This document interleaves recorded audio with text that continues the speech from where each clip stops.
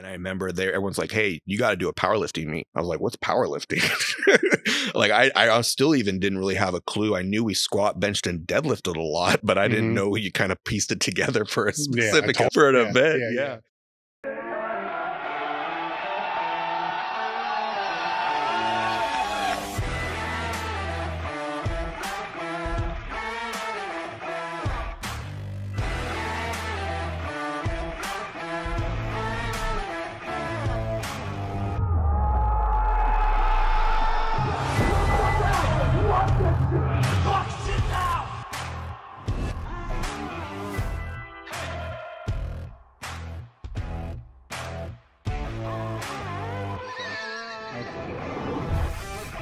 It's time to sit down, keep it real, and cut the bullshit. Welcome to Table Talk. So Marek Health is a premium telehealth platform specializing in hormone optimization and preventative medicine. Are you looking to optimize your health in and out of the gym, improve recovery, sex drive, and quality of life? Have you tried speaking to your health professional about this and have gotten the cold shoulder, stereotyped, or just told it's part of getting older? You just go to marekhealth.com/table talk, and you can create your own lab, or you can take labs that we've had set up for them, which are based upon the same labs that I've been doing over the last 15 years. Or you can use their guided optimization. With this, they'll put you in touch with a patient care coordinator, which is actually pretty cool because you get to sit down and speak to somebody that can understand what you're looking for from hormone optimization and the preventative medicine standpoint. After that conversation, they'll determine which labs that you should and which tests you should have done. And then from there, get the labs done. They'll review those labs with you and put you in touch with one of their hormone optimization specialists that can determine which supplementation that you should use over the counter or prescription. marekhealth.com/table talk. The discount code is Table Talk. All right, guys, we're back with another episode of Table Talk. Today, my guest is, so you got my brain. That's Stephen Granzella. Right? Yes. Former GM for Super Training, currently the marketing director of Marek Health. And I put in here, a 10-year amateur powerlifter. There you go. And I like that because that's probably 90% of the audience of the podcast. So we'll have top lifters out and all that. And there's a lot that people can take from that, obviously, and good stories, but they're probably where you are as far as where it's prioritized. So it'll be an interesting conversation because it's going to be more direct, kind of what most of the listeners are looking for. Yeah. I want to start with you were born with your bladder inside out. Yeah, right? Yes, that's correct. So I can't go back further in your timeline than what that is. We don't want to memento it. We don't want to go maybe a little bit forward, then go back, and go back and forth. Yeah, so I like to kind of work through the timeline. So that's like the initial thing. Yeah. So what was it like being born? Because you can't remember it. Sure, right? sure. Yeah. Tell me a little bit about it. Yeah. So, well, first off, just thanks for having me. I really appreciate it. You've had some absolute killers on this podcast, and just to be able to sit here in this chair and speak with you and known you over the years is just an honor. So I really appreciate it. It's been great. But yeah, circling. So one day I was born, and so circling into that, yeah, you're correct. And it'll play kind of a factor for my whole life, ultimately, for the last 37 years. But I was born with a condition called bladder exstrophy. Essentially, I was born with my bladder outside and inside out of my body. So this happens in about one of every 100 to 300,000 children that are born, which is a handful a day, essentially. And this being in the 80s, things weren't, the technology wasn't quite there to know ahead of time. When my parents knew I was on the way, they weren't quite sure what was going on or what was going to happen at my birth. But the story tells. So I was born, and when I came out, obviously some serious concerns, and I was immediately ambulanced away from my mom. I was taken out of my mom's arms and taken to a children's hospital a few miles down the road, or in a city down the road in Oakland, California, where they proceeded to execute one of the dozens of surgeries on me to try to put everything back together. So from birth, not for a little pity party action, but I was given a hand right out, right out of the gate. And that proceeded to play a large factor in my life growing up. And self pity, if you will, definitely through many years, and frustration and anger and sadness. How many surgeries? So in total, major operations, I think I'm sitting about 12 or so. And how did they spread out? So at birth, they put my bladder inside and back in my body. I know at 4 days old, I believe they actually broke my pelvis and tried to restructure my pelvis, because my pelvis was actually I don't know, I think it was enclosed too much. So now it actually sits a little bit wide. So I struggle sitting Indian style. I have some mobility issues with people give me shit about in the powerlifting community, but I just chalk up as I'm strong. That's why I'm not mobile. But so that proceeded. And then pretty much every year after that. And one of the largest ones being when I was 11. That's where I had some major changes. So up until 11, I was actually incontinent. So I actually wore diapers until I was 11 years old. So growing up as a kid, wearing diapers, being patted on the ass, being made fun of, you get very angry, get very frustrated, get very pissy with your parents. Why me mentality. And fortunately, when I was 11, that was fixed. So that was a great moment for me. So that was up in Seattle with amazing doctor that was able to work with me and provide me a lot of growth, just for allowing me to kind of be normal. Was that the last one? No, my last major surgery was, I think, 2016. I had another major one, and since then just been minor little procedures, scopings, things of that nature. But that was kind of the main one was 2016. What do they have to do, moving forward? So it's a lot of unknown. So if I could maintain where I currently am now to this day, I catheterize. Actually, I stick a tube in my stomach to urinate, which may sound weird to some people, but I am beyond grateful for it, because otherwise I would just be leaking, which is, out of urethra, which is not enjoyable to maintain. So if I could maintain what I have now, that'd be amazing. However, having had all those procedures, I have a lot of scar tissue, which makes things more complicated. So every time they go in there, they're dealing with tissue that is not healable, that is, already been ripped up. So my options are pretty limited. So again, if I could maintain where I am now today, I'd be a happy camper. So how did this manifest through school with your education and stuff like that? Yeah. So growing up, up until I was 12, first off, hats off to my parents. I can't, the older, I'm 37 now, and it really didn't hit me until the last 10 years. And, it hit me about 10 years ago how my parents, specifically my mom, must have felt giving birth to me and then immediately taken from my arms. And looking back, my parents always treated me quote unquote normal. I played football, I wrestled, I, did water skied, I wakeboard, I snowboard. I don't know how they did it. Like if I'm not a parent now, but when I put myself in their shoes, I don't understand how it's possible they did what they did. I totally can't comprehend it. Having grown up with, or having had such fortunate parents and step family too, and my stepdad, it's just unbelievable.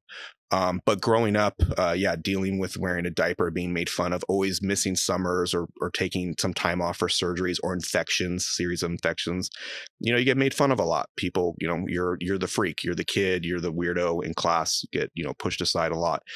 And I have a very happy moment when I was 12 years old. I went to a summer camp for kids with bladder and bowel conditions in Colorado, in Boulder, Colorado. My mom had found out about it through a urology group, through one of our medical providers. And I met, for the first time that I can know, I met other kids with conditions that I had or similar to. And I was the first time in my life at 12 that I felt a part of a community. I felt connected with people, because here I am, we're talking about catheterizing, or one kid has a bag because he has Crohn's disease, or, abdominal issues, and kids are in wheelchairs, and we're just having a blast. We're going to amusement parks. We're making our own beds. They're teaching us how to be, individuals and autonomous, and all these things that I had fortunate enough to have parents help me on that, but I was in a room with 100 other kids that were just like me. And I think that kind of stems fast forward a little bit into powerlifting and my desire and love for having a community and a group of people to train with. But did you find that through football and the sports that you were playing? So I am not an athletic individual. I am about 5'7", not the most talented person. So I did my best in football. I was terrible at wrestling. I enjoyed and was probably better more at like wakeboarding, snowboarding sports. But I got into, or they had weightlifting, right? We always have 1 or 2 days a week you weight lift in the gym. And I was always chasing, I don't know if you guys remember the charts where it's like, oh, you bench 125 for 10 times. Oh, you bench 225. Yeah. That was me. I was chasing that chart. We had a 800-pound club that utilized that chart. That was a mix of squat, bench, and clean. And that was, I got in the 800-pound club, you know, looking back, utilizing the chart, unfortunately. So it was probably more like 400 pounds turned into 800 pounds. But so I enjoyed lifting to an extent. Didn't really stand out. Wasn't anything earth shattering. Just was like something you did.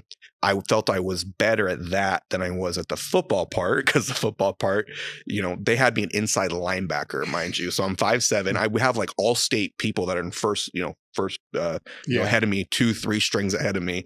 They're crushing it. I'm just like the backup. I'm on the kickoff team, you know, receiving team, etc. But so that kicked off my training and about 16, 17 years old.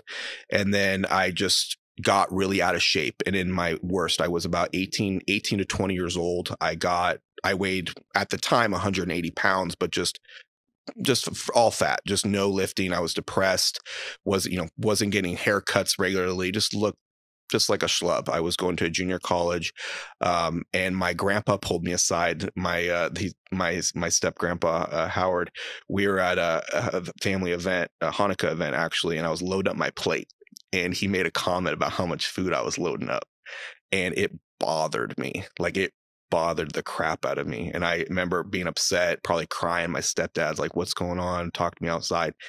And it was at that moment I actually started getting into the gym and making better decisions. So that mean negative comment that now, being in the powerlifting community is an everyday statement, but hearing it from my grandfather, it really bothered me, but it really got me into the gym. And then I became your average college gym bro, carrying a gallon of water, tight white shirts, upper day, 7 days a week, just all the stuff that we make fun of now was the phase that I started to go into back then. And that was about 2007 or so. How deep did that phase get? Did you consider competing or anything like that? No. This is totally, my admirations were like Jay Cutler, Branch Warren. Like, I wanted to be a bodybuilder. I wanted to look like a bodybuilder. Let me rephrase that. I wanted to look like one. So I started training at 24-hour. And you know how it is. You see someone, you're like, that guy's pretty jacked. And we kind of train the same. Oh, he does lower on that day. I do, print. So we just started talking. I started befriending some people, and we just started training together. So pretty much from 2007, I had a couple training partners over the 4 or 5 years where we would just meet at 24-hour, do lower, do up, primarily upper day. I think lower day we trained maybe lower, like one of the 6 days a week. Yeah, something something silly. I vividly remember with my friend Lauren, him and I would do we did about a 3-4 hour arm day every Saturday. That was our thing. We did arms until we did like half of the Rich Piana's 8-hour arm workout. It totally makes sense. Just like inflame the muscle, put as much blood in there as possible. Did it work? It felt like it worked. Yeah. Did my arms gain an inch and stay an inch? No, but I felt something, that's for sure. What were you in junior college for? So I wasn't sure what I was going to do. I really wanted to get into law enforcement. So I went to junior college and just got my general education. And then I transferred over to Sacramento State University up in Northern California for criminal justice.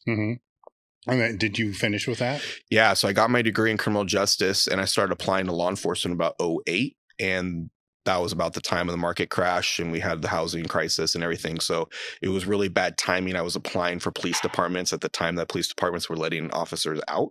So I still pursued it for about 4 years, having many interviews, making it through backgrounds and whatnot, but never made it through the selection process. And it was honestly very tough. I was, I went to school for criminal justice. My mind was set on it.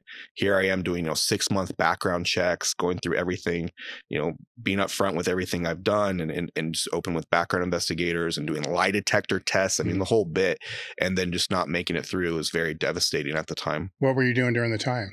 So I was working for a Parks and Rec district. I was managing staff for after school programs. So there was a federal and state funded after school program in Sacramento that was at 6 different locations in my park district. So I was a manager of all the staff. So I was working with about 40 team members, hiring, growing, managing, not the actual day-to-day they were on site doing, but all the hiring aspect in the management of them. So how did the super training come into be? So around that time, I started getting more and more into lifting. So I remember walking up to someone, I saw them doing what I now know is a deadlift. Like that's how I was just like, oh, it's not a curl, it's not a press. When I saw this really jacked guy, it looked like Ken. He looked like Barbie Ken.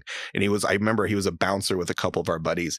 And I saw him picking up a bar and I was like, hey, what are you doing? He's like, oh, I'm doing deadlifts. I was like, is that like back? Like, what is that? He's like, oh, well, it's like hamstrings. It's this and that. I'm like, okay, cool. So around that time, I started looking up more YouTube content and following people and just getting inspired. And I remember coming across Mark Bell's content, Super Training Gym content. Now, it wasn't what I was into at the time, which was that's powerlifting. I was more into, I want to look like a bodybuilding freak, but I started watching the content a bit. And then I came across a documentary called Bigger, Stronger, Faster, which again, as someone that it was the first documentary I'd ever seen that had, fitness involved. And I watched it dozens of times and I had no clue that, mind you, Mark Bell was in the Sacramento area. I had no clue whatsoever. So here I am watching this documentary for 1 or 2 years. It was on Netflix at the time. So it's like, oh. So it's like you're pumping iron? Yeah. It was my modern day. Yeah, exactly. It was my modern day pumping iron, 100%. And a couple years goes by and my friend Lauren, who I used to train with, he ended up going to a gym that was connected to Super Training Gym. And he's like, dude, they have Mark Bell's gym is in Sacramento. I had no idea. And he said, dude, there's a bar that's skinnier and has no knurling in the middle. And when you deadlift with it, you get more out of the deadlift. And I said, what is like, I had no clue what any of that was at all. So I was like, I got to check this out. So sure enough, I go on Mark. I think I found out on his YouTube or somewhere that he had just opened the gym up for free. So I was like, okay, well, I'll go check it out. So sure enough, I just show up on like a Saturday or Sunday. I get there way too early. No one's there. I'm just sitting there by myself. Now, which place was this? This is off 3rd Street. So this is, looking back, this is the 3rd iteration of Super Training Gym. So is it still a part of the other gym? It was still part of Midtown. I believe it's called Midtown Fitness at the time, or Sports and Conditioning or something. So it was a section of it. So he was still competing then? He was. Yep. Yeah. He was still competing. He was fat Mark for sure. Yeah. Very fat Mark. So I show up and they welcomed me. I kept my mouth shut. I just lifted. I helped load. I spotted, and that was the first day, and that was August of 2013. When did you get sucked in? Shortly after that. So I joined in August 2013, and my first meet was March 2014. So I joined, again, I just kept my head down, helped any way I could. I remember the first time Mark helped me with my squat I was there for a couple months, and he came over randomly. I'm squatting 275, maybe 315. And he walks over and he helps me with some positioning and gives me a little stretch technique. And I was pumped. I was like, holy crap. Like, Mark just talked to me. He's helping me. Like, what? Like, my mind was blown. And I remember everyone's like, hey, you got to do a powerlifting meet. I was like, what's powerlifting? Like, I still even didn't really have a clue. I knew we squat, benched, and deadlifted a lot, but I didn't know you kind of pieced it together for a specific for an event. Yeah. So I said, okay. So I ended up helping in November. I was loading plates at a meet for a meet that was at Super Training in November of 2013, and then signed up for March. And I got to experience what a peak was like, what pushing yourself to the limits, what having a realistic number of what you can lift in a meet on one day with 9 attempts felt like. And it was ever since then I got the bug for sure. How'd that meet go? I went 9 for 9. I could have had more in the tank. They were huge proponents, like just get on the platform, just hit your, don't chase PRs, which I ended up hitting PRs because I never really trained to that limit. But, I walked away with 3 solid, third attempts and it was a good win. But I think I totaled 1280-ish, like just below elite through SPF or whatever. So it was 1200 something at 165 was my first meet. How did you, I don't want to phrase this. How did you stay drug free during that time? Terrified, ignorant, no clue of what it was like, or I guess at the time maybe it was actually a depiction of what it was like, where it's just your gym bro, Well, I'm asking because of the movie too. So that what's funny is I watched Bigger, Stronger, Faster. The drug stuff still excited me, but it wasn't the main part. It was just watching people that enjoyed lifting. So when they showed clips of Westside, or they showed Super Training Gym, and you had these guys just enjoying lifting, that's what I did. I just enjoyed lifting. I didn't go do a 4-hour arm workout every Saturday because I'm not gonna lie, I did think it was gonna help me, but I genuinely enjoyed it. I still to this day I enjoy lifting. So I got to finally see people for the first time, because you go to 24-hour, people are going through the motions. Like they're not getting after it. They're not smiling. They're not excited. They're just moving. And so when I saw Bigger, Stronger, Faster, to see people actually, getting after it to a level I'd never heard of or seen or witnessed, that's what made that exciting. Well, with the training, as you move forward through those years with all those crews, a lot of those people in those crews are using. Right. So how did you fight that urge? Fear. I don't know. I honestly don't know. I was 20.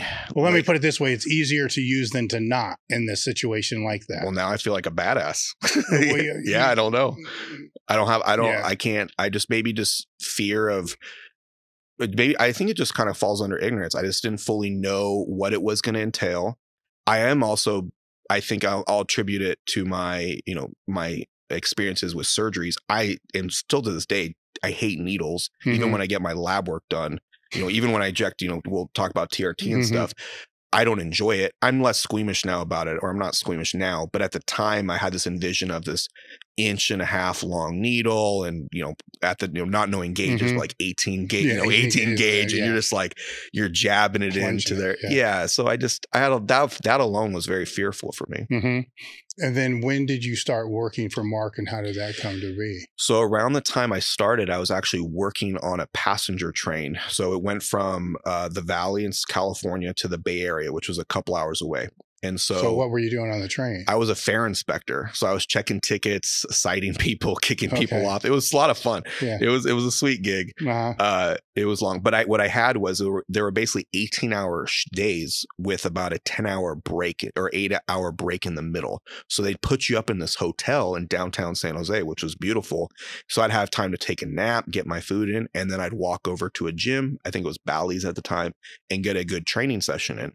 So I was doing that when I couldn't train at Mark's gym during the week and weekend. So I would go and I would start wearing the slingshot, the cuffs, the wrist straps, and people like, hey, like, oh, like that's some cool gear. And I'd be like, oh yeah, the cuff's great. It can do, you got elbow pain. It's what it can do.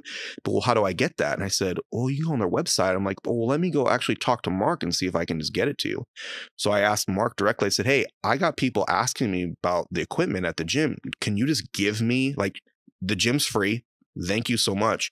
I'd like to give back. Can you just give me a bunch of stuff and I'll keep it in my trunk and I'll just bring it to the Bay Area and sell it to people? So I started selling slingshots, knee sleeves. I don't think were around at the time. Wrist wraps, cuffs were really common. And I would just bring Mark cash. And then every once in a while, he would just kick me down some cash, which I didn't ask for. I was just doing as a thank you. And he would just kind of kick me down some money that way. So that worked out really well, and I was just being helpful. And then fast forward maybe 6 months later, he knew I wasn't on social media. I didn't have a Facebook account. I didn't have an Instagram account. I actually utilized my wife's account at the time to like keep track of the guys and what was Super Training and Mark and stuff. And they said, hey, we want to start an Instagram account for Slingshot. Like, do you want to run that? Do you want to start that? And I said, I'll give it. Yeah, why not? So I started typing in names that I could think for Slingshot and came up with MB Slingshot, Mark Bell Slingshot. And so I started the first Slingshot account for Mark, and then just ran it for the first few years. And that was just a side gig. So I was working on the train, my 40 hours. Then I was monitoring, posting, normal social media stuff, and way more reduced back then, right? There's no stories. There's no, everything was like 15 seconds. It was super limited on what you could do. Images. Very, very limited. So I was just doing that on the side. And then again, another opportunities came up. There was Power Magazine, which Mark and Andy Bell had been doing for quite some time. And they asked if I wanted to take over the sales of the magazine. So I said, sure, why not? So I started selling to advertisers, 8 Man Strong, some other, I think Rogue, some other fitness. I'm not sure if I even Elite at the time, and just started doing the ad sales for that. And then that spiraled again into the podcast ad sales. And then I did that for a while. And then ultimately they offered me a full-time job to come over for, title is probably like marketing manager or something like that. And so I actually left. I took a leap and left the job, the 401k, great benefits, health insurance job for Slingshot, which did start incorporating it, but it was a job from a government job to. It wasn't quite a startup at the time. They had been around for a couple of years, but it was like a roll of the dice. And that's how I started. That was my first full-time job with them. And that was probably 2015. So when you were there, how did your position evolve over time? Because you ended up doing about everything and managing. Yeah. So at the time, I want to say there was a handful of people. There were people for the podcast. We had media team members, and then customer service and operations. So I want to say all in all, maybe like 5 or 6 people in total. And so that encompassed the gym, which was like a separate business, which was free. So really just a separate facility. Yeah. Then you had the Slingshot side, which is all the products. And so during that time, a lot of my job changed from, ad sales to also start managing and projects. So it's like, hey, we have a guest come in. What are we going to do with the guest? Let's set up a photo shoot. Let's set up a video shoot. Let's get product shots. So I would start pulling all the necessary team members together to facilitate that. And I would just handle a lot of our guests that we had. And so that for another couple of years turned into the general manager. So I ended up becoming the GM, working directly under Andy Bell, and just started facilitating all of the management of our team. And at its peak, I think we had 22 team members covering operations, customer service, marketing. Had like a 6-person media team. So what was that like? The ups and downs of that. Yeah. So the upside was just to be a part of a company that was growing, like to be there when I was showing up to work 5 years earlier in like a sweatshirt. And now I'm like, oh, I should probably wear a polo and some pants and not just gym clothes. Because then we're having deeper conversations and we're bringing in big guests, to the podcast, and want to be a good representation. On a downside is I was doing a lot of everything. So I didn't really I forget the saying, but I think I became like a master of none. I basically, I was doing management over here, or I was doing projects over there, and I just kind of was stretched. I didn't have a lot of focus. And so to do that for a long period of time, you kind of stop growing. So I kind of stopped growing as, my skill sets, and I was just getting pulled in too many directions to try to facilitate. Did it become more reactive than proactive? Because with that many moving parts? Yeah. I would definitely, that's a great way of labeling it, Dave. That's, you become very reactive to problems and to situations. And then there's always a lot of last minute calls or last minute decisions that come up and changes. And you kind of just got to on the whim shoot versus having some proactiveness and plan it out. Now, with some of the guests that you had out, what are some of the ones that are more memorable to you?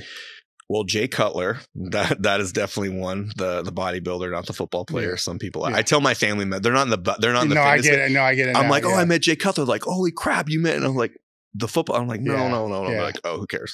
So yeah, Jay Cutler is one that sticks out because I've had his, him on the cover of Muscle Development as a kid, or not kid, but teenager, just looking up to him and following his workouts and supplements and everything else.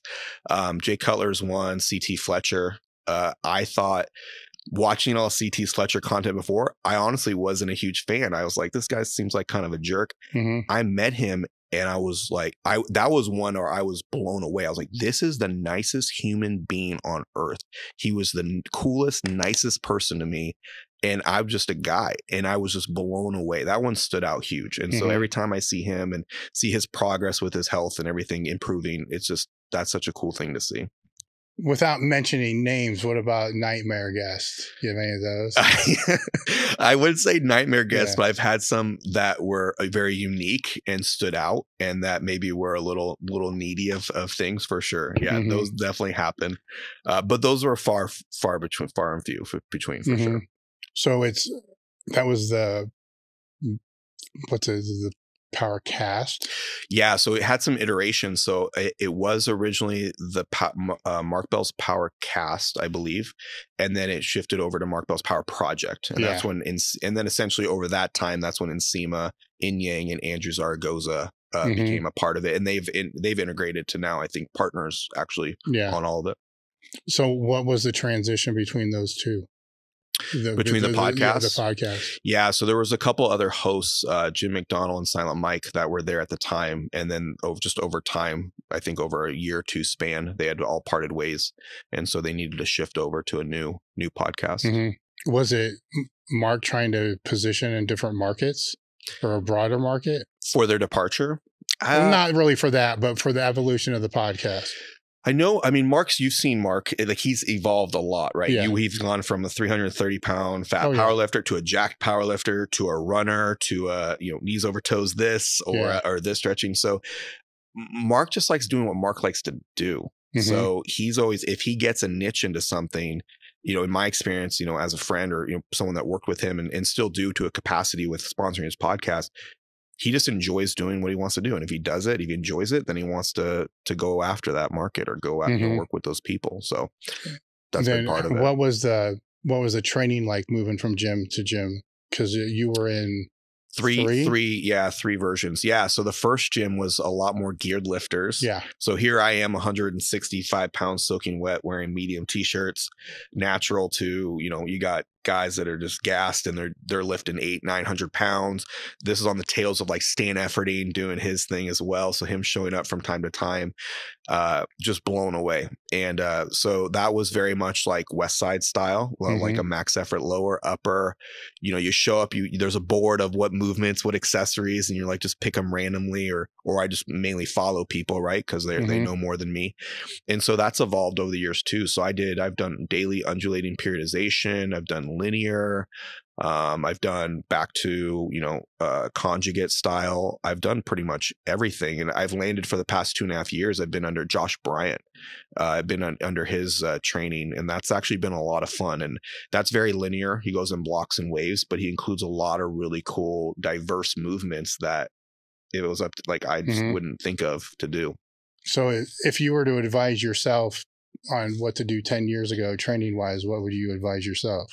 That's a great question. 10 years ago, me. Let's not go back that far. Let's say 5-6 years ago. I don't know how much more. I've made the most amount of progress probably with Josh. So if I was thinking from a progression standpoint, it would say maybe work with Josh sooner. But I enjoyed every minute of doing all the other training. So I feel confident. I don't live in regrets of, man, I wish I tried this program. I wish I tried that program. I feel like I've tried it all and gave it my best shot. So honestly, I don't know if I'd change anything. Yeah. Well, the reason I'm asking is, your training isn't your first priority, right? So it depends. In life or in life. Sure. In life.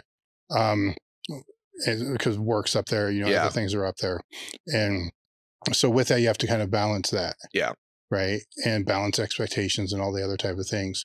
So with the training now, is that easier to balance than say when you were trying to do conjugate and there was a big crew of people and stuff like that? So my last meet was in November, and I would this doesn't sound like much, but since November, because that's 3 months now, I am a little more relaxed on it because I do travel a little bit for work.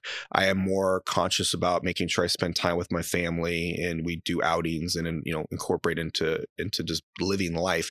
Because I'll be really honest, for someone who's an amateur powerlifter, not very great.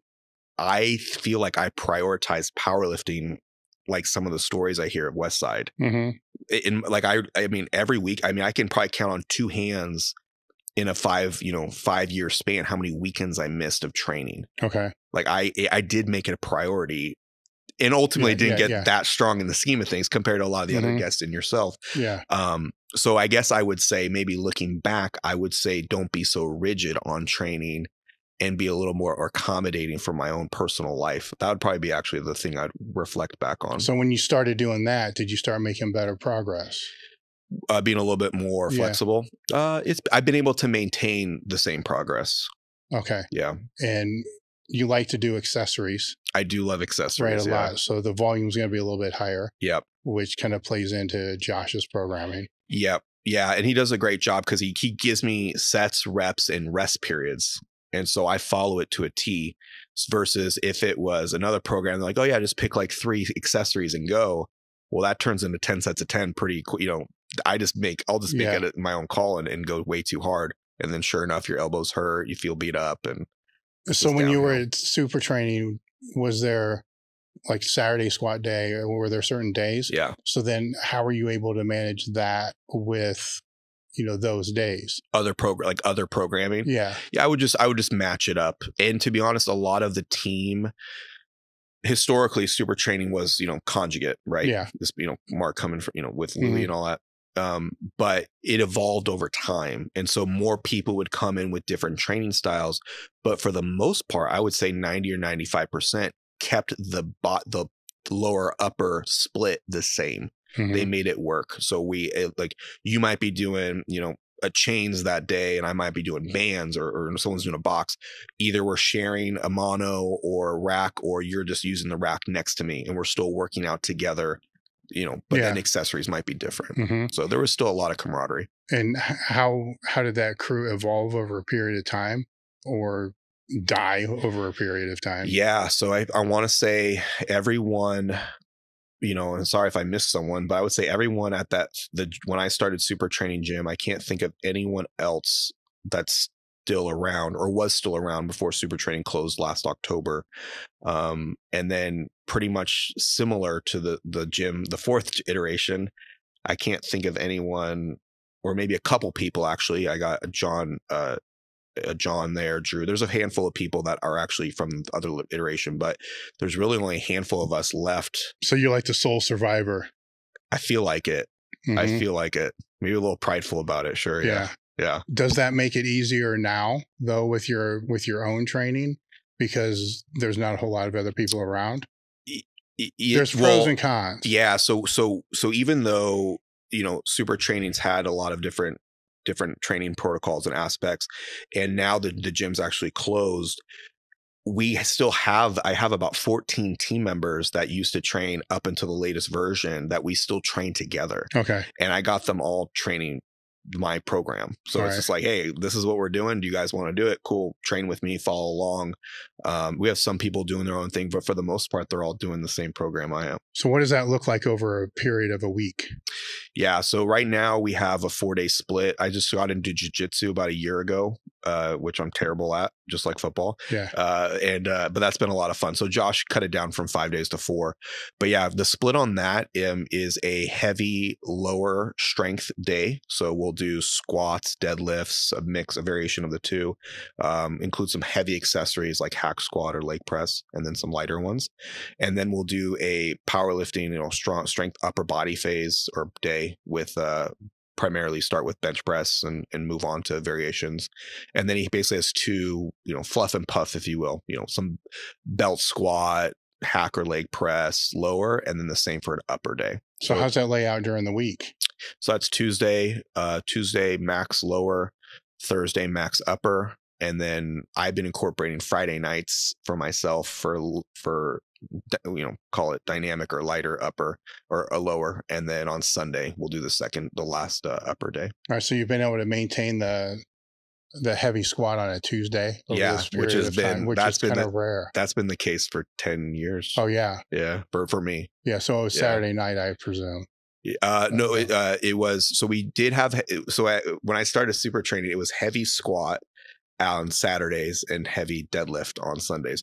So the thing about super training that I can reflect on, I don't remember there being a lot of dynamic lower. It was like squat heavy on Saturday, pull heavy on Tuesday. And there's sometimes you would do a dynamic version, but there was a lot. I feel like there was 3 of the 4 days a week were heavy days. Yeah.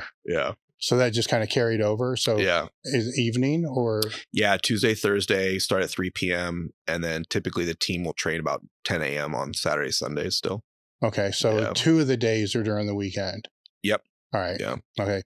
The reason I ask it, it's hard for people that are trying to put crews together because the weekdays become a little dicey. Yeah. You know, because of work. So usually they end up being the fluff and puff days. God, they swap it. Yeah. And then the weekends will be the heavier days because usually it's easier to make during that time period. How did Marek come into play? Yeah. So funny story is I was still working for Super Training Gym.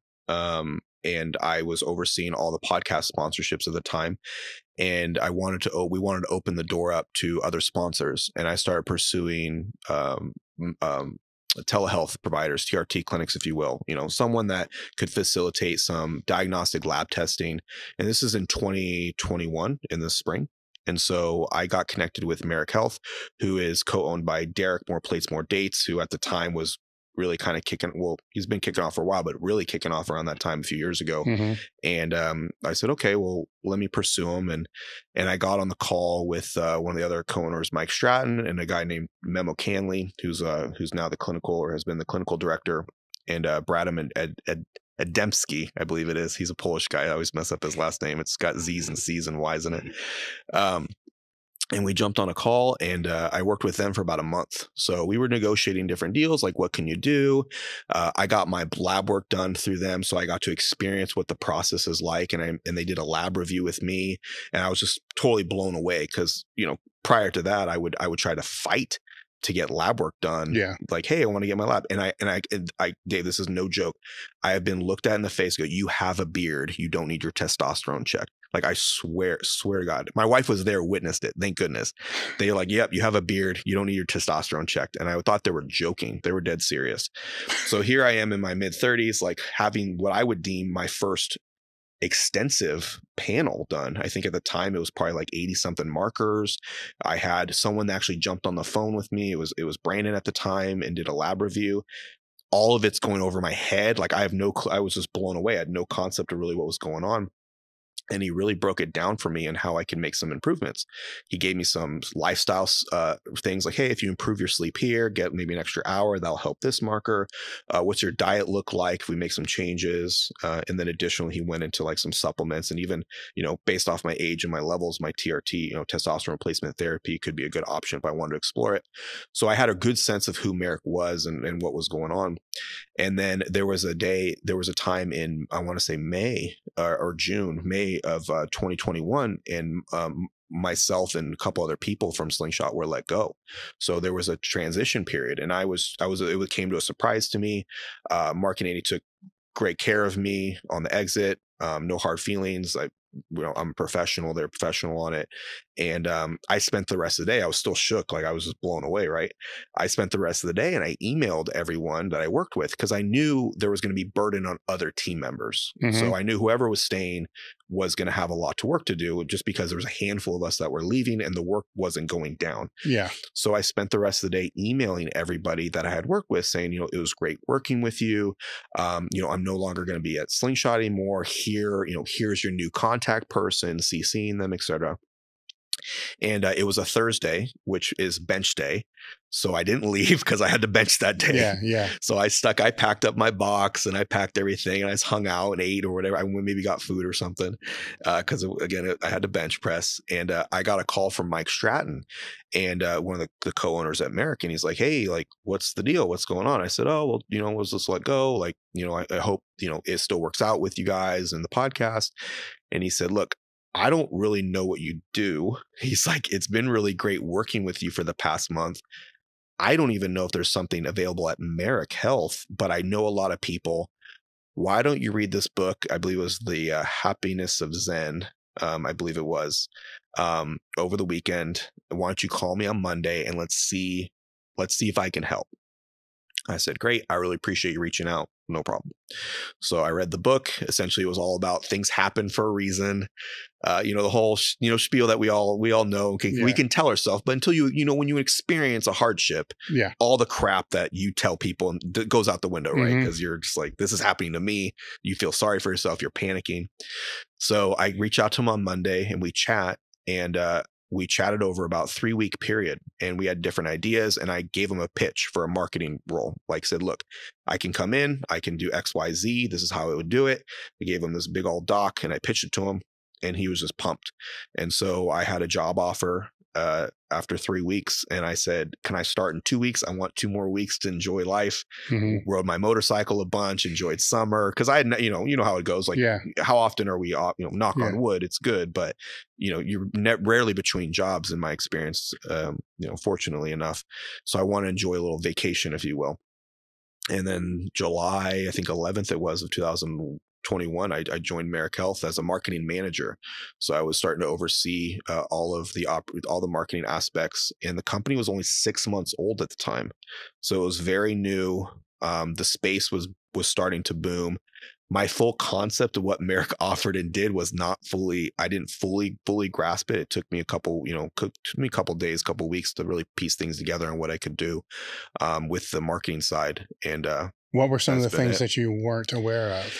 Yeah. So I remember part of my pitch, I came in and I was like, we're going to set up an affiliate program. We're going to do codes because we're going to track it. And I didn't want to cheapen the brand, but I wanted to figure a way to have strong call to actions.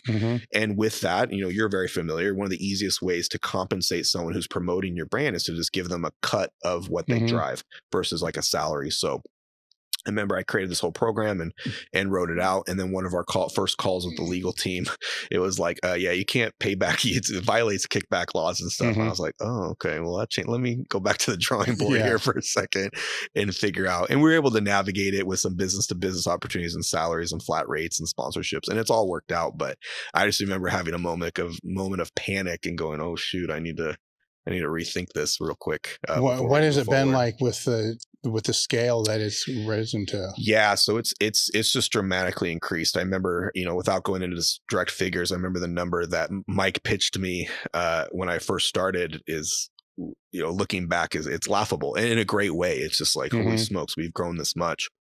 When I started, the team was about 25 people, give or take, including tech, leadership, health coaches, etc. And I want to say we're touching on about 100 right now, and that's with like contractors and providers and everybody. So the growth has been very rapid, and it's been very. We have to control it, right? Because we have a product. Our product, essentially, for those that don't know, Marek Health offers hormone optimization and preventative medicine.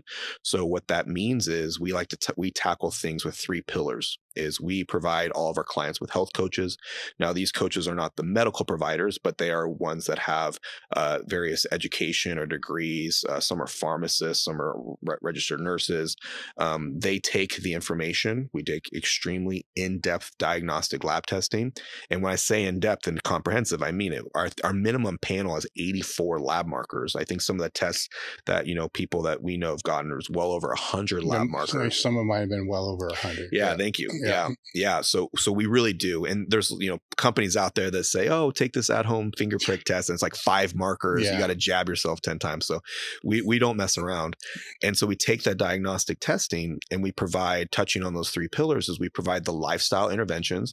So we'll talk about sleep, nutrition, training, ways to incorporate walks, like just common sense that we talk about and your audience is very much well aware of, but we can narrow it down to like, hey, this lab marker and this symptom that you're having is correlated with X.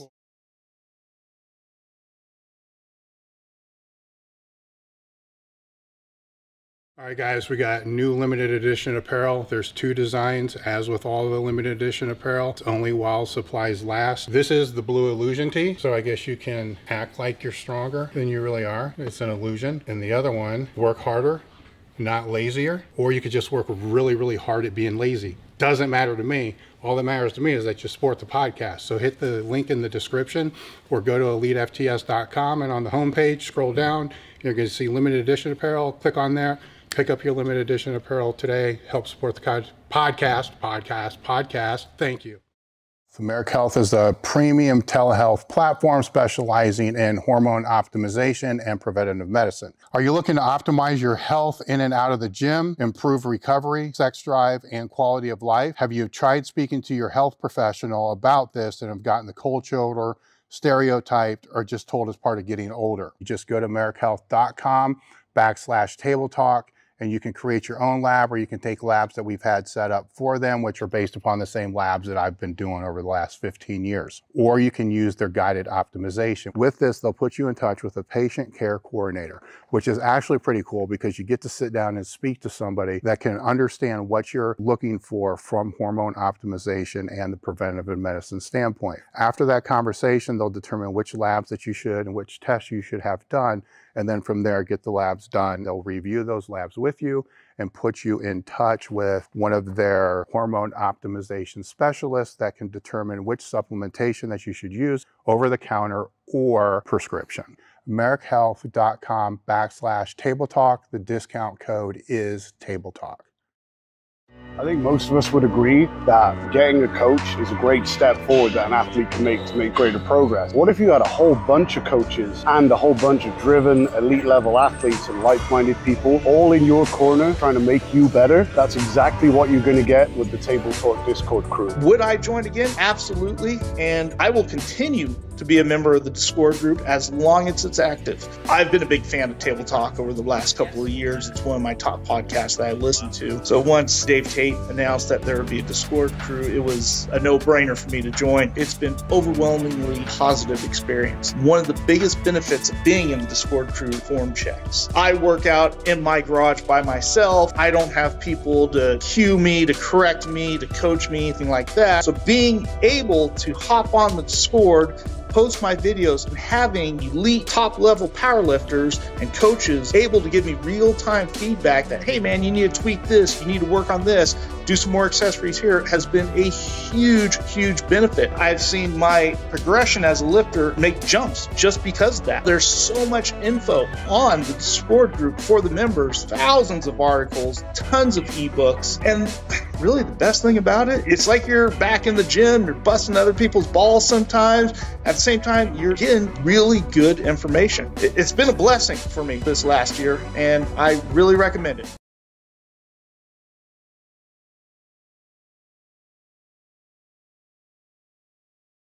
Well aware of and doing are two entirely different things, right? That's a good statement, yeah. While, you know, it's a different audience, the issues are still the same. Yep. Maybe even with the core audience that's looking just to get jacked, big, and strong, it's more important and more underlooked. Yes. Than with the others. And then when it's suggested, it's like, you know, whatever. You know, so and with the 3 pillars, we really like to touch them in that order. So that's where we hammer. It's like, hey, just walk more. Just even if you're on a bulk, or you're like, let's get these profile markers down a little bit, or let's just get you moving a little bit more. So we'll touch on that, and then they'll also go over the counter supplements. So this could be vitamins, minerals. We work with Thorn, Life Extension, just quality supplements, not just low budget ones on Amazon that people are quick to go to, and then they figure out why their supplements aren't functioning well.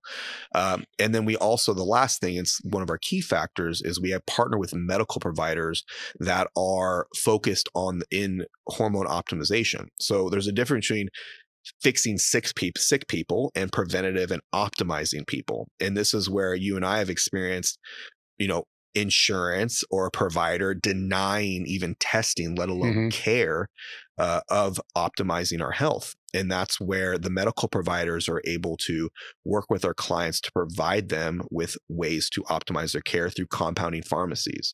So we partner with about 7 compounding pharmacies. We're always adding more that provide over 600 different treatment options. Now, this could be the various levels of EPA fish oil that is pharmaceutically compounded to DHEA or testosterone replacement therapy, HRT, hair loss prevention, cognitive function. I mean, there's a slew of treatments that we offer in addition to the lifestyle and supplement options. Yeah,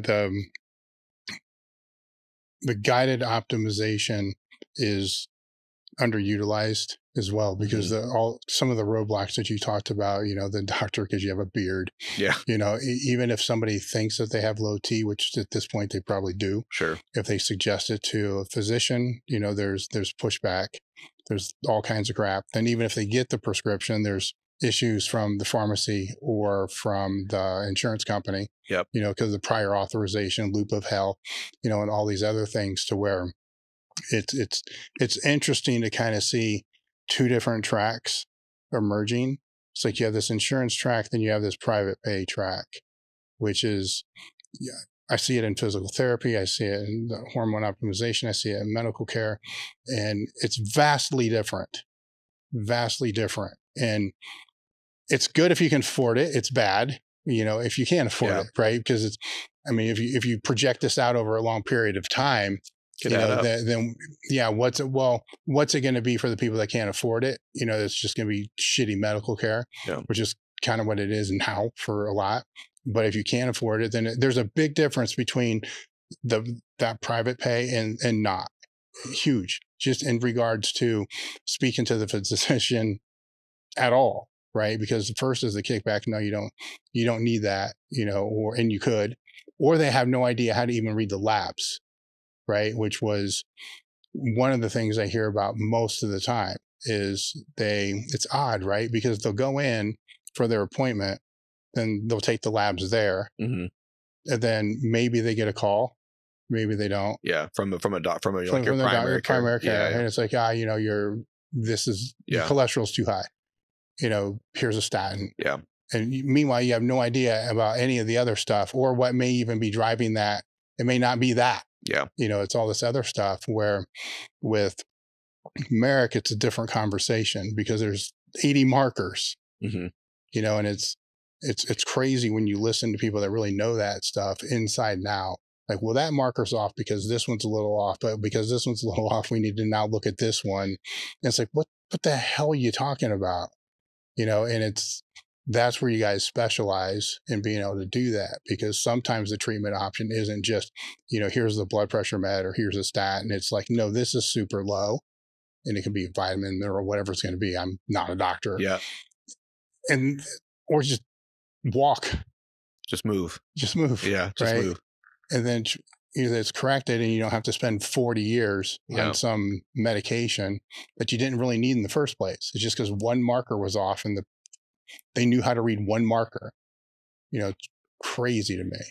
And it's what you touched on. You touched on a little bit too. So with Marek, you can just go to our website and order labs. So if you are someone that can interpret labs, or you have a friend or something, again, just because they can interpret labs doesn't mean they should or no. But there's plenty of people that just want to get some basic markers, or they just want to track it over the years. Maybe let's just use male and testosterone because it's a common one. It's a hot topic.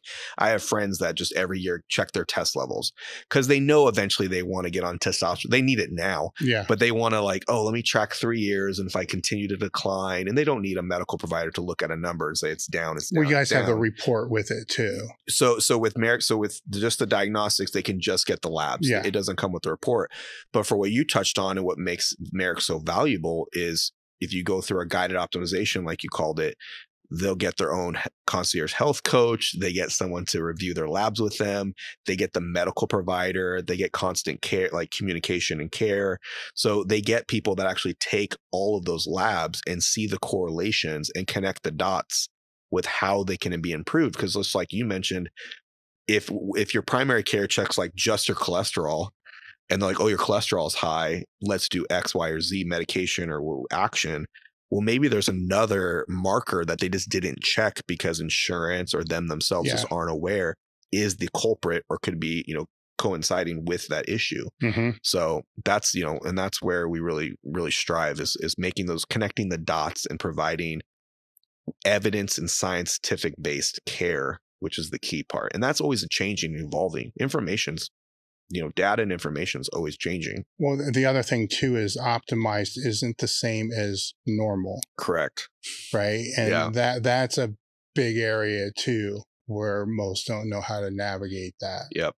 Because something could be high, right, and flag high, but that could be optimized. Yeah. Right. So. And and some people that are in the normal range still don't feel as ideal or feel optimized, for instance. So there might be some markers that need to be just outside of range, maybe perhaps. And there's always some, and this is ultimately on the medical provider that has to get, has to make this decision because they're trained on it. But there's reasons why there's a range, and ultimately it's how we feel and how we produce. What is the fastest growing demographic that you guys are seeing that are joining Marek? Mm-hmm. Yeah. So our primary is 35 to about 45 years old that come to Marek. So they are, they're established a little bit. They have their career. They maybe are starting to focus on their health and wanting to feel better. They have maybe a little bit more money to spend and actually start caring for their health. Because just like you mentioned, medical insurance is only going to cover so much. Mm-hmm. But in the end, think of how much money you might save actually if you actually preventatively take care of yourself and optimize yourself down the run. But that's kind of like our main. So they're coming in proactively. They're not coming in reactively because something's screwed up. Yeah, we get a lot. Well, we do get both. We definitely get both. But we do get a lot of people that want to optimize their health. So they're aware of like what a protein source is. They're aware of, a training protocol, or they're already in the gym to a degree. We do get individuals that, maybe don't even understand what a chicken breast to chicken thigh difference is in terms of basic nutrition. We get individuals like that, and we're able to help them as well. But we really strive when we're able to provide people that already have a basis of what they're looking for. How's the attrition rate been? It's been really solid. So we maintain an overwhelming majority of our clients that come to the doors. We do have, I'll be very frank, we do have an extensive process. We provide, we have diagnostic labs that we do in the very beginning of the process, and then essentially every 6 months after that. So we want to make sure that our clients are getting regular blood work, they're getting checked. In addition to that, we mandate an annual medical physical from a provider that someone would get in person. Urgent care, primary care, insurance covers most of them if you have insurance, because we want to make sure the health of the client is in a good state, or what we can do if it's not in a good state. We don't want to put someone on something that's going to raise their blood pressure if we didn't know they had elevated blood pressure. Mm-hmm. So, there's a lot of things that we take the step for to make sure that we provide the best care, that there's just other places or, that just kind of skip that step. And we want to make sure that we're providing the necessary and quality care to our clients. All right. Now for the athletes, you also help to mitigate. So how much of a demographic is that? Yeah. So that's a part of it. It's not, it's a good chunk, but it's not an overwhelming by any means. But just to touch on yours, we're non-judgmental. Like, people come to us, we ask them about, the supplements they're on or drugs and this and that, because we need to get as much information to correlate it with their lab work. So we have bodybuilders, powerlifters, strength athletes that they're on performance enhancing drugs. We're not the place that's going to give them performance enhancing drugs, but we can help them with their thyroid. We can help them with their insulin levels. We can help them mitigate risks that they're on from a non-judgmental place. And so we really like to provide that we like to really articulate that we're able to provide that services to the community, that you're making a decision for yourself. You want to be the strongest, the best, most muscular person. Let's see what we can do to help you do it the safest possible way. Well, I think that's another big, what I want to say, sales point, bullet point, put it that way, because many of them are using their online coach. Sure. To be able to review their labs. And it's crazy to me. Yeah. That how, it just does not make sense, but it's. Yeah. In the underground labs part too, a lot of people are getting, their supplements or treatments from who knows where. Well, yeah, I call that test club for men. There you go. Because, it's for a few years I did that. Yeah. And they give you the list. Mm-hmm. Yeah. What do you want? And it's like, wait, huh? Yeah. That's one side of me. The other side of me is really, it's excited and scary at the same time. Yeah. Well, it never really ended up being what it was supposed to be either, so there's that problem, and there was a lot of problems, and then they get shut down. Yep. So there was that problem. And then you're just chasing a source over and over again. Yes. Yeah. So how has your own personal journey been, right? Because then you start, and then you eventually go on TRT. Yeah. Right. Yeah. Which let's define that real quick, because that's become very oddly defined in recent years. Yes. To where TRT has become the new natty.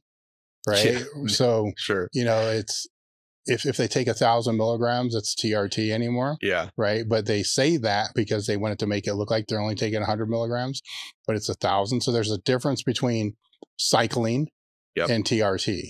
Yep. Right. Yeah. So TRT is testosterone replacement therapy. And so replacement is that, right? So let's say, a normal hospital or insurance, a lot of them goes anywhere from like 200 to 1,000 for the most part. We find a lot of our clients do really well, like in the 800 to 1,200, maybe 1,300. It really just depends on their, them individually, along with their other lab markers. Like, I was going to say other things matter. If you're at 800, but all your, your cholesterol, your lipid profile, like everything's good, but then you bump up to 1,000 and then you're having now side effects or lab markers are compromised, is the 200 worth it? Or if you just feel like crap. Which does happen, which we always think more is better, right? Mm-hmm. So that's kind of the definition of TRT. Then you have people that are like, oh, I'm just on like sport TRT, which I assume people like taking 500 milligrams a week. I would just probably more associate that with like a lower cycle. But to circle to my own journey, I started Marek. I was 34 years old. I had been getting my lab work done, and Stain Efferding had been like reviewing it over the years. I had gotten my lab work done consistently for like the 4 years prior. And I went from, I was 31, 32. It was in the 800s. Then it went to like 700, 600, 500. So I consistently over like 4 years went down 100. And I would argue my diet and training got better each year. Like I feel I was less fat every year. I had better understanding, started working with nutritionists, to focus on my, health and how I looked and performed. So it was steadily declining when I joined Marek. So I joined Marek, and I got my labs tested and I was, low, and TRT was an option for me. And so being very hesitant and apprehensive about needles, I started off with the gel. I was like, I'm not ready for needles. Let me start with the gel. And for you guys that don't know, gel or cream is something you have to apply either to your scrotum, taint area, or like an unshaved part of your thigh, like kind of the sensitive skin. But it's something you have to leave on for a while and let dry. So you can't have, sex later. You can't touch anybody. It can't touch anybody because it could transfer. So if you had sex, with someone, or you had kids and you hugged them and maybe it was on your arm or wrist or something, it could transmit to them. So I remember there for a couple months, I'd have to rub cream on. I'm just like sitting on the couch, just letting it air dry. And I was like, man, I'm starting to feel better. Like libido skyrocketed rapidly and I'm starting to feel a little better. Nothing like earth shattering, but I was like, man, this process kind of stinks. You're doing it every day. It's, it's something. So I then started an injectable testosterone. And so, and for me, again, super terrified of needles. I'm using a 1/2-inch 27, 28 gauge needle in the delta or ventral glute, which is like above the butt cheek, essentially. I'm not gonna say you don't feel anything, but you really don't feel much at all. And so that really like took that stigma away, because I again thought I was gonna be using a big old needle and it was gonna hurt and it was gonna be like a harpoon, and so that started shifting. But the first 3 months or so of starting TRT, I felt a little better, but I actually experienced a few weeks of really severe anxiety. I actually I went from feeling a little bit stronger, starting to feel that pump in the gym. But then there was about 2 weeks that this is going to sound all over the top, like everybody's starting to get me, but I just had whoa, it's like something's not right. I don't feel very well. And so I got my labs done again and we checked them and made some adjustments to my TRT dose. And within a couple of weeks, I started to feel great. And then it was after those 3 months that I started to make some progress in the gym again. I started to feel better. My confidence boosted. It could be coincidental, but like my home life improved, my work life, like everything just improved. And it's a silly thing to say, but my mindset really kind of shifted. And when I say, the gym improved, I'm not saying like my bench went from 400 to 450.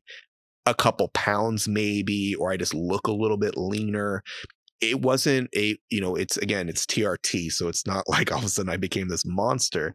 I just started to feel a little better. And having been a natural power lifter for so long and had benched in the, low mid fours for an extensive period of time, to actually start to see some progress after, doing that for 4 or 5 years without any progress, it's a huge positive change. Were there other compounds you were using? No, just testosterone. Yeah. Right. Yeah. No peptides. I had done peptides before for a glute issue, that BPC TB500, and that was kind of opened the door for me because I had significant progress with those. Those have been fantastic, and I still utilize those to this day if I have an injury. Mainly BPC. Yeah. So I shifted. So that was 2.5 years ago. And I've just made adjustments ever since. And the last time I got my labs tested about a month ago, I was sitting at like 1280 test levels. I feel really good. My strength's been really good and strong. Again, the mindset factor, I can't even put into words like what it carries over to life. Like it enhanced kind of every aspect of my life, which could be a personal thing. So I don't want people to think like, oh, I do TRT in my life, my career is going to take off and I'm going to, have a girlfriend or whatever it is, like, but that just my own personal experience, just feel a lot better. So you said you're training with Josh now. So are you actually, what are you training for? So I just had my last meet in November. How'd that go? Yeah, I had a great meet. So bumping on TRT, I started holding maybe some water, gaining some muscle. So I went from competing at 181s to 198s because I just also didn't want to. I was already straddling the 190 line. Wasn't worth cutting. Wanted to enjoy the bulk a little bit. So at 198, I squatted 540, which I'm not a big squatter. I think my best ever in wraps is 551, but I did 540 in sleeves. I benched 462, which was a PR for me because leading up to that, prior to TRT, my best was 418. And I think I did 4 years I think I did like 8 meets, roughly 5 to 8 meets over a 4-year span. I benched 418. So finally saw some progress after a few years of training on TRT, mind you. It wasn't instant at all. Yeah. And then deadlifted 600. So totaled 16, I think 01, 02. Which again, that's why I say amateur powerlifter. It's a hobby for me. I enjoy it. I will continue to do it as long as I enjoy it. Every meet, I'm always like, why am I doing it? Why am I doing this? Is my last meet. But then I after the meet, I then started get the, okay, I want to do another meet. So I'm torn right now whether I want to do a meet or not. But which is maybe I'll do a jiu-jitsu competition or something instead. But maybe later this year I'll do a meet. I just enjoy lifting. Again, I enjoy lifting. I enjoy lifting heavy. So Josh has just had me doing a pretty extensive, like a 3-month hypertrophy phase, which was a lot of fun, really challenging. And now the weights are starting to go up a little bit. I'm on a little bit of a bulk right now. I'm sitting about like 205. So I got about 9 more weeks of it. So I just told Josh, like, maybe we'll just go for a big lift at the end of it. And then I'll start cutting down. Because I also work with Justin Harris for nutrition, as you know very well, which has been great. And so my plan is I always say this every year. I don't know if you do too. I'm going to get lean for summer, but I really mean it this time. I want to be a little less fat for summer, which I will anticipate some strength loss. How long did it take you to get acclimated to the carb cycling? Pretty quick. So I worked with John Heck before, who worked under Justin for a while, or worked with him for a while. So I started with him 4-ish years ago, 5 years ago. So I'd been doing carb cycling for a while. And then even on my own, I was adhering to it 80% of the time, 85% of the time. But for me, there's a huge difference between 85 and like 95, 100% of the time. And when you're either paying someone every month or have that respect level for their time, it changes your adherence. Yeah. So even to the point where I had Icon meals sent out to the Airbnb here, every time I travel for work, I'm sending meals out or I'm finding a local spot. Cause I'm doing my check-in every week and I don't want to waste Justin's time. And I respect him enough to know that, he's being very generous with it. And I want to make sure I'm living up to his expectations. So I've been pretty damn on point in town. I'm, 95, 100% on point week to week. On the road, I've had sometimes I'm 100%, but it's more than that 90+%. How much difference would you say changing your diet made to your training? I would say the training wise, probably that's a tough one. That's a good one as well. But my training, I don't think due to my nutrition has improved that much. I feel how I look has improved because of it. Oh, that's a tough one, Dave, actually. The more I circle, because then I start to look at other lifts. I've had a lot of progress while working with Justin in alongside with Brian on my lifting side. So that's actually a tough one. Well, let's say going back before that, before working with anybody. Well, if we're just comparing that, then it makes a huge difference. Okay. Yeah, that's where I'm going. Yeah. Then if we're strictly looking at before Justin, before John, then it's made a huge impact. Okay. Yeah. And how so? Well, I'm leaner than I was. I have, more muscle mass. I've outlifted every lift before that. I've, performed better in and out of the gym better. Yeah. Any injuries that you've had to overcome? So in 2016 or 17, I tore my my underhand bicep deadlifting. It was my last, this is great. It was my last lift 1 week or 10 days out from my meet. And I had strained it a set or two earlier, but I had like a strain in my forearm. And I was like, that's weird. Like, it's not my bicep, like it's my forearm. So I put a cuff on it and I'm like, I'm fine. Like, I'll be fine. And sure enough, it was like 521 was like my last pull before the meet. And so I gave it a pull and sure enough, it rolled up on me. There's video of it too. So it rolled up like an inch or two and it didn't hurt, thankfully, but it did feel very weird. And I was like, something's not right. I dropped the bar and you can see me just like looking at my arm. Like, I don't think that's supposed to do that. And sure enough, detached it, distal bicep tendon detached. And so that's probably been the biggest actual injury. But one of the biggest challenges is I post that injury, that's my left arm, it was my left bicep, I continued lifting and primarily safety bar squat. And did you have it repaired? I had it repaired. Okay, sorry. I know a lot of people don't have it repaired, but I had it repaired. I'm a bodybuilder at heart. I gotta look some.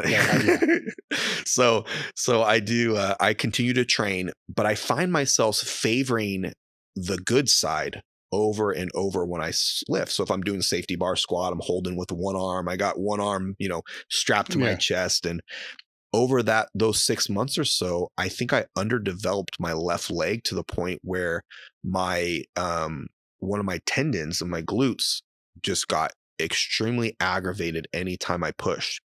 So it took about 3-4 years of having tendon issue to the point where I would deadlift, it would kick in so hard at the top of the lift I would miss, or I would go do drop sets and my glute would just crush me.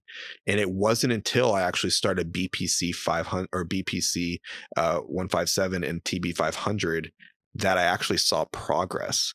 And it went 3 or 4 years without doing anything. Do you think if you would have instituted that earlier, it would have made a difference? Yeah, I absolutely do. Because I was on the verge of doing not stem cell. What's the one before stem cell? Prolotherapy? No, it was injectable. Is that? Yeah. So they were going to basically they showed me the needle. They were going to do this huge needle into my tendon, like 6 inches in. Cortisone? No, it wasn't cortisone, okay. But yeah, it was something gnarly. And I remember looking at the guy, I'm like, I'm not doing that. Like, that's not what I'm doing. And so I started doing research, spoke to some people in the space, and I heard, the Wolverine stack, right? Like TB 500 BPC. And I was like, I really hate needles, but it's a small needle and I can't, like, this is hindering my life, not even just work, like just sleeping hurt, walking hurt. Like, I got to do something. And so I remember I injected myself Monday night and Tuesday morning, and it's lower body on Tuesday. And for accessories, we go through squat, and there wasn't anything major that would have maybe activated it. But I get on the GHR, and GHR was a movement that it kicked in. I felt it instantly. And I got on the GHR and I do a rep. I go down, I come up, and I Dave, I kid you not, I didn't feel any pain. And I started to like tear up because I didn't feel pain for the first time in like 3 years. Now, I found that the more I push it, the more pain would happen, and I had to still continue to take care of it. It did take a while, but I went from always for 3 years feeling instant pain if I did a movement involving my glutes to no pain to minimal pain. And it was a great movement, and that kind of helped, great moment. And it really kind of showed me like, oh, there are things out there that can actually help you recover. That's not just, foam rolling. Yeah. Yeah. All right. Through Marek and through super training as well, you've been around a lot of different people in the industry. Are there any people, any advice that any of these people have given you that has made a difference and carried over to help with work, life, training, balance, any of that? Well, that's a good one. I've had the opportunity to meet hundreds of people in the industry, and spend time with them, have meals with them, hang out with them, pick them up from the airport. And that's a really tough question. There are some that stand out that gave me the time of day or interacted with me at a higher level that I was just that really impacted me positively. And they stand out to me. Jay Cutler being one of them. Chris Duffin has been another one. But I can't think of a direct quote or a direct piece of advice that someone maybe gave me. But I can just say, like, to this day, like reflecting back on CT Fletcher, to this day, I can think back to 7 years ago when I met CT, and it still brings a smile to my face. I can feel how happy I was meeting him, 6, 7 years later, and I can reflect back on that. I assume you guys are going to have a booth. No, at the Arnold. Yeah, no booth. So it's actually a small group from Marek. We have a lot of partners, affiliates. I know you have John Jewett coming on, Stan Efferdine, Foad Abiad. It will be there. So I'm actually just utilizing this time at the Arnold to walk around, say hello to people, introduce ourselves to some new people, and find any new partnerships and just networking. Continue. Yeah, just networking, which is the best, to be honest. Booths are great, but they're a lot. Well, yeah, that's where I was going to go because you've been there before. Yeah, right. I've done the booth many times. Yeah. Yeah. And without being too catastrophic, how did you like those experiences with the booth and being there? So all my booth experiences were with Slingshot. Yeah. And we always had Mark, or we had Brian Shaw, and we always had guests. So we always had a line, and we sold product there. So knee sleeves, wrist wraps, all that stuff.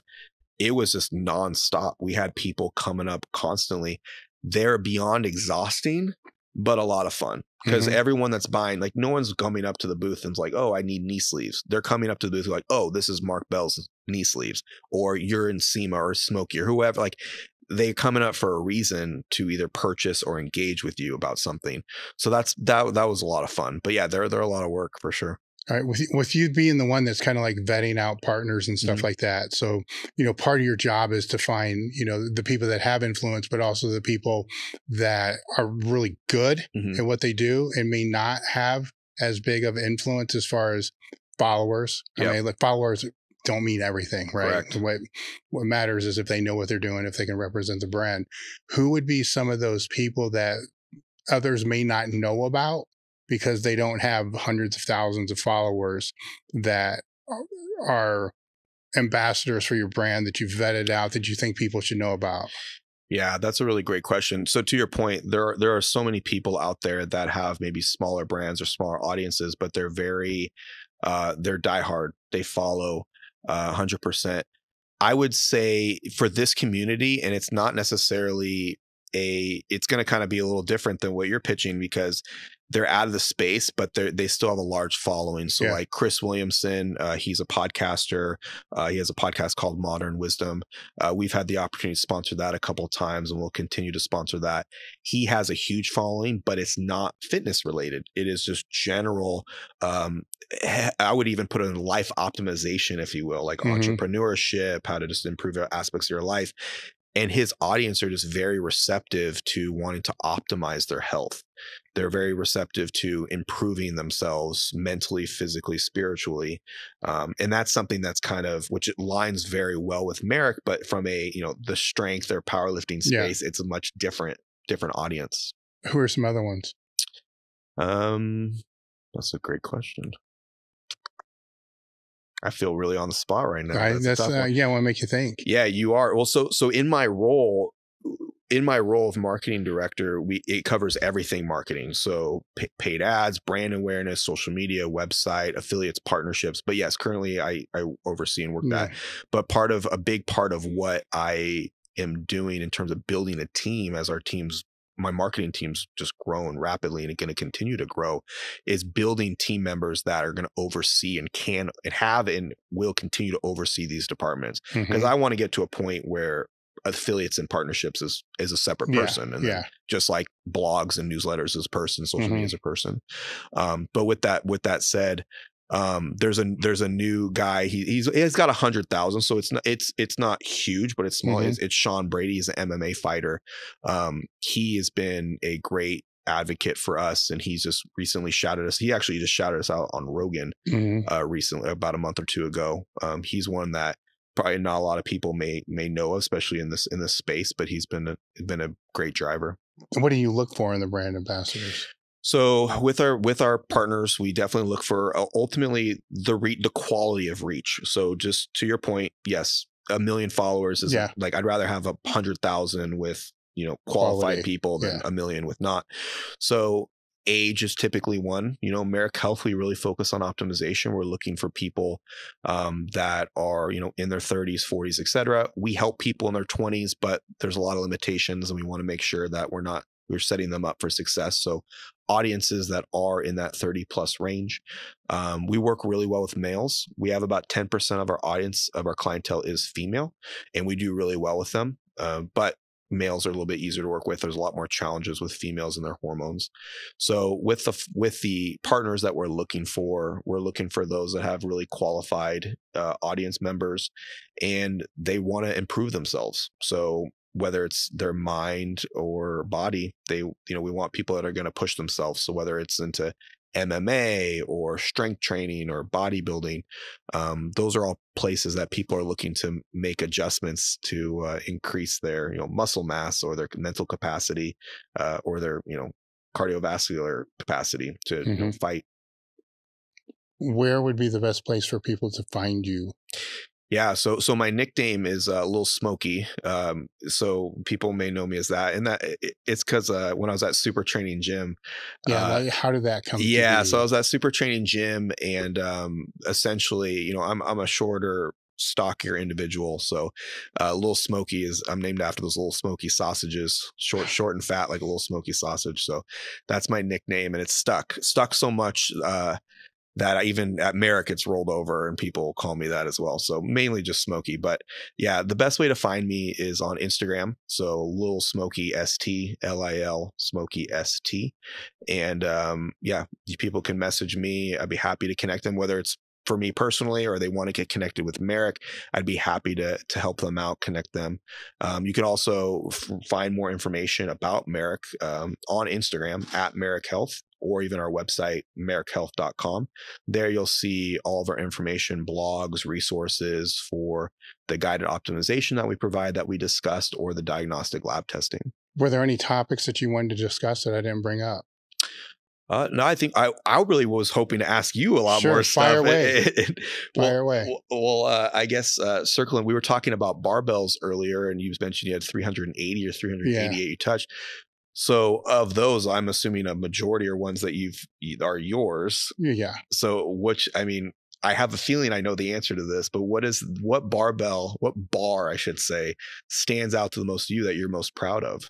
The yoke bar. Okay. Because it was the original safety squat bar. Kind of the long story behind this is I got to a point where I couldn't grab a bar anymore. Okay. Right. So because my shoulder, okay, so it needs replaced. So I've decided to not replace it, and it's non-symptomatic to a degree, but there's loss of range of motion that's never going to come back. So I can't grab the bar. Right. So I love to squat. It's my downfall. I love to squat, but, and what I found with the original safety squat bar short pad, is my spine couldn't handle that compression week after week after week after week after week. And so I wanted to fix that issue. So a lot of time went into the pad design, so it's two different layers of foam. So one kind of forms to your back, where if you look at a lot of say higher density type pads, you can see daylight under the shoulders with the pads, where the first layer keeps that pad across the entire shoulder area. So it displaces the weight further instead of, straight down on the spine. And so that took a while, to figure that out. We had to change the bend just a little bit because of the pad, change as well. And that was fun during that time because we're not that smart, right? We're meatheads. So we had to figure out, will the bend hold, so we would like take the monolift up to the tallest person we could find and just have them dump it, down onto boxes and shit, and bars would break. And, so we don't want that to happen, right? Because if somebody's doing I always thought if somebody's doing a suspended good morning and it's super heavy and it comes down and the bar breaks, you're going to take their head off, so that was my greatest fear. So with that one, it was just the process of coming up with it.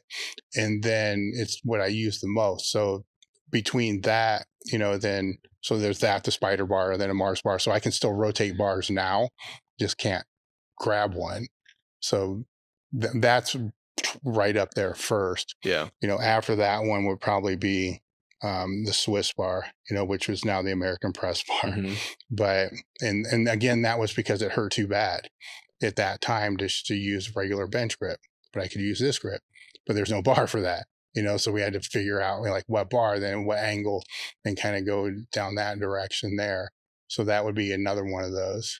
How many of your products have been created out of your personal necessity? Tons of them, almost all of them.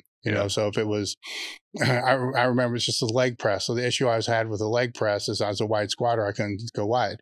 Right. Then the other issue was the pad didn't adjust, so when I was big and fat, you can barely get in it, so that was kind of out of necessity. Can we make this so this adjusts and be able to make it wider? Hack squat was another one because it always tore the shit out of my knees because the platform didn't adjust. So it's like, okay, we need to make one where the platform adjusts, and hell, while we're at it, let's make it so you can do it sumo too. Yeah. Why not? Okay. So that's pretty much where all of it came from, is because certain equipment I would like, but I wouldn't be able to use for whatever limitation it was. Or I can't press, so I got to figure out a way to press and kind of go down that rabbit hole with those. Then one spirals into another, into another, into another. And, I guess if there's any mistake I made, I should have patented all this stuff. But that just became this issue where I'd see other people in the industry that did that. Then they just spent more on legal fees than what they're actually gaining in sales. So it's like, well, fuck it, just make it better quality, have a better brand, and just realize it's going to get ripped off, and just kind of go that route. What, I have two more. One more. What's your least favorite? Like, what product are you least like excited about that you created, or like you're like, man, this is going to be the best thing ever, and it just became, whether it's God, it's almost all of them, because most of them don't hit. I mean, you kind of know that from super training. Very few actually hit. Probably the better way to, like, t-shirt designs are a good example to kind of illustrate this. Is you'll see it and be like, man, this is awesome. Like, it's going to sell like crazy. Yeah. You don't sell any. Sure. And then it's like, this sucks. Then it sells. Yeah. Like, what the hell? So that would be one. Trying to think of some of the other ones. I thought the spider bar would do better, because it's essentially just a cambered squat bar with a yoke put on there. Shipping becomes prohibitive, so that becomes that issue with that. And you can't use it for a lot of things. So I didn't have the foresight then to realize this is kind of like maybe a good morning, but it's kind of a crappy one, but it's just like a squat. Yeah. That's it. So there's no multi-use with that. Now some of the things that are more multi-use, like the seated leg extension, leg curl, that does really well because it's multi-use, so now the whole thing is whenever I look at anything, well, how many things can this be used for? And if it's just one, we're not going to explore that. So I like your yoke bar. It's great for jam presses and other movements. Yeah. Yeah. Yeah. Obviously you're decked out in Marek Health and we sponsor the show, but there's a reason for that to start. I'd love to, if you could share your experience, like the initial experience, why we even partnered up on that. I don't know if this would be the podcast it is now if it wasn't for you guys. Right. So that's unbelievable to hear, by the way. No, it's the truth, because it's, we've been in the content business since '98. right? And as you know, content's not free to produce, right? You know, it costs to produce, you know, so over the years, as content's changed from blogs, articles, I mean, back before we had a Q&A and, you know, all these different things, you know, the Q&A kind of got replaced with, you know, Facebook, because now you can go directly to the coaches. The training logs got replaced with Instagram, because now people can post it faster just on the Instagram. So, you know, those kind of go away. And then the articles are the articles, you know, people read less today than they did before. So as the content grows, it becomes more video based, which becomes more expensive, you know, to be able to do that, more personnel, you know, to be able to do that, editing time, you know, all those things kind of play into that. So we hit this weird crossroads where I'm looking at the content expense and then looking at the content revenue, and it was very far off. And unlike others, we didn't build our shipping cost into product. We just kept it straight out what it was. Well, people don't like that, because now the shipping cost is higher than everybody else's, but fact is everybody else builds it in the product. We couldn't do that because all our expenses were going into the content. So we didn't have the margins to be able to build it into the product, because that was there. So we had a pivot time to where the content, we had to let matriculate, you know, out, you know, to bare minimum, and then slowly scale it back up and do things like actually monetize YouTube, you know, try to get sponsors for a podcast, try to get the content to just break even. And then, yes, it's still going to drive sales, but it's hard to track that, you know, as you are well aware, right? You know it does, but how do you quantify that? And you can get kind of in the ballpark, kind of, but you never really know. And then if you just stop producing it, you find out real quick it wasn't what you thought it was. You know, it was more the other. So that's when, you know, we got together, and you were the first, you know, sponsor for that. And that alleviated a whole lot of stress right there, because, okay, cool. This is going to take care of, you know, not all of it, but it's going to take care of a portion of it, to where now we can, if we can stack more, then we can get to that break even. So you have the ad revenue from YouTube, which is variable, you know, is what it is. And then, but that's more constant. You know, then it became the conversation that we had, which was great. I wish everybody would do that. Is just, let's be transparent, you know, so go with that. If it don't work, let us know. Then we'll change whatever we need to do to be able to get you the return that you want, and vice versa, you know, with that, you know, so it's been an amazing thing. Plus, that wasn't the whole, I'm not going to take any sponsor. Right. And especially when my doctor is Eric Serrano. Right. So it's like, okay, I have a counterbalance here. So I'm going to test this, and I'm going to see how this will balance with what my primary care, which I still use, will say. And is it going to be the same? Because I can find out real quick if this is bullshit or not.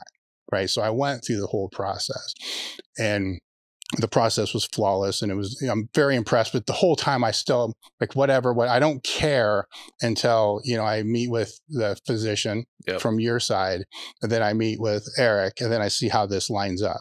Right. Because that would have been the deal breaker. Like, no, this guy's free. This is, and it was very well paralleled, to the point now where the biggest benefit I have is I have other physicians. So say, for example, an orthopedic or cardiologist or something like that. So say they want me to do something, you know, or take some med or whatever it's going to be. But then Eric says, no, now I got this balance. So boom, you know, here comes, you know, Hodgkin's, right? What's your take on this? Without him knowing those two. What's his take, right? So now I got a vote process. Like, okay, 2-1, you know, here, you know, this is a go, or no, 2 in the opposite direction. So it provides, and granted, not everybody's going to be able to do this. They don't have that opportunity to be able to do that. But there hasn't been a single time where that didn't align. And I can say that it's actually, because I have the appointment with Marek before I have Eric, right? So then I have more information to be able to go in. Right. And the labs as well. Right. I did learn, and I'll put this out there just for anybody. I did learn this before Marek, is I started doing my own labs, you know, through a different website, and would just pay out of pocket. So then when I went to see my physician, it's like, here's my labs. let's have this conversation. Instead of what most people do is they go in there, get the labs, and the physician calls and either yells at them or whatever it's going to be. You know, that's a very limited view. And so Marek also kind of became that as well. So I have that. So then I go in, but that's kind of the whole spiel of the whole thing. And I want to thank you for the support, right? Because it's helped more than I think, you know, especially early on. And there's ebbs and flows, you know, that it's in there. So it definitely helps tremendously. And it's a solid product. I have no problem referring this or putting this out to anybody. And I don't believe there's a single person that I've referred this out to, or nobody's ever came back to me and said anything. If there's anything bad, if there's anything that would be bad, it would be the cost of all the supplements and all the other stuff. And all I tell them is, well, did you ask them what the priority was, you know, of these items?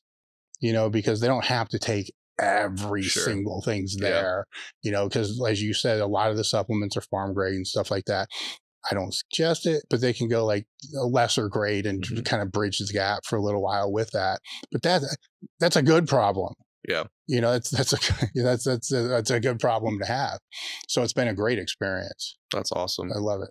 Yeah, it's been, we'll just real quick, just shout out to Zach behind us for even like kind of bringing me up to be a guest. And I'm just honored to know you and have been, you know, I didn't circle back, but, you know, after I found Mark watching his content, as I started watching your, like, so I've been watching your content for years and years, and then had to be able to come here. I think it's my third or fourth time coming here now to, you know, meet you and to be on the podcast is just an absolute honor. I mean, you're just such a great person, enjoyable person. Your whole team has been a pleasure to work with in various capacities. So you've built a really cool facility here, a really cool team. Swiss, I'm a huge proponent of Swiss. I know, you know, we'll see it again at some point. I know it'll be around. But I just, again, really appreciate to be a part of your life, and it's just an honor. No, it's been great to sit down, because the one thing I like about the podcast is I get to know people better, because normally if I'm speaking to you, it's like at a conference and it's like, you know, 5 minutes here, 15 minutes here, 10 minutes here. And then we're on to the next thing. This long form has been a great time. So I appreciate it. Thank you for coming out. And guys, we are done. Awesome.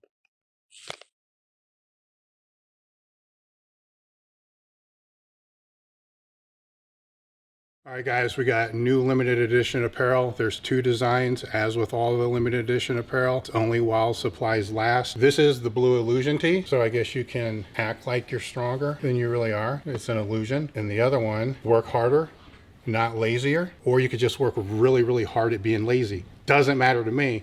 All that matters to me is that you support the podcast. So hit the link in the description or go to elitefts.com, and on the homepage, scroll down, you're going to see limited edition apparel. Click on there.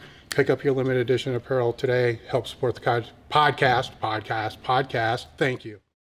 So Marek Health is a premium telehealth platform specializing in hormone optimization and preventative medicine. Are you looking to optimize your health in and out of the gym, improve recovery, sex drive, and quality of life? Have you tried speaking to your health professional about this and have gotten the cold shoulder, stereotyped, or just told it's part of getting older? You just go to marekhealth.com/table talk, and you can create your own lab, or you can take labs that we've had set up for them, which are based upon the same labs that I've been doing over the last 15 years. Or you can use their guided optimization. With this, they'll put you in touch with a patient care coordinator, which is actually pretty cool, because you get to sit down and speak to somebody that can understand what you're looking for from hormone optimization and the preventative medicine standpoint. After that conversation, they'll determine which labs that you should and which tests you should have done, and then from there, get the labs done. They'll review those labs with you and put you in touch with one of their hormone optimization specialists that can determine which supplementation that you should use, over the counter or prescription. marekhealth.com/table talk. The discount code is table talk. I think most of us would agree that getting a coach is a great step forward that an athlete can make to make greater progress. What if you had a whole bunch of coaches and a whole bunch of driven elite level athletes and like-minded people all in your corner trying to make you better? That's exactly what you're going to get with the Table Talk Discord crew. Would I join again? Absolutely. And I will continue to be a member of the Discord group as long as it's active. I've been a big fan of Table Talk over the last couple of years. It's one of my top podcasts that I listen to. So once Dave Tate announced that there would be a Discord crew, it was a no-brainer for me to join. It's been overwhelmingly positive experience. One of the biggest benefits of being in the Discord crew, form checks. I work out in my garage by myself. I don't have people to cue me, to correct me, to coach me, anything like that. So being able to hop on the Discord, post my videos, and having elite top-level powerlifters and coaches able to give me real-time feedback that, hey man, you need to tweak this, you need to work on this, do some more accessories here, has been a huge benefit. I've seen my progression as a lifter make jumps just because of that. There's so much info on the Discord group for the members, thousands of articles, tons of ebooks, and really the best thing about it, it's like you're back in the gym, you're busting other people's balls sometimes. At the same time, you're getting really good information. It's been a blessing for me this last year, and I really recommend it.